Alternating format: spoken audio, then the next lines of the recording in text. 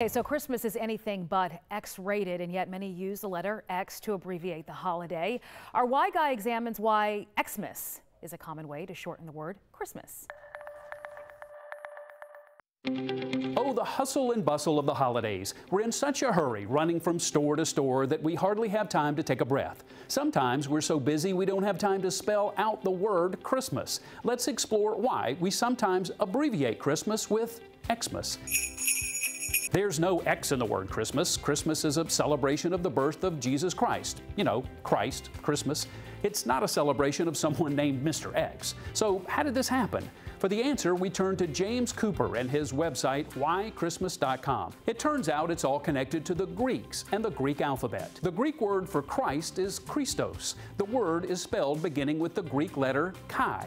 If you've ever driven past the fraternity houses on a college campus, you may know that the Greek letter chi is an X. So X, chi, Christos, Christmas.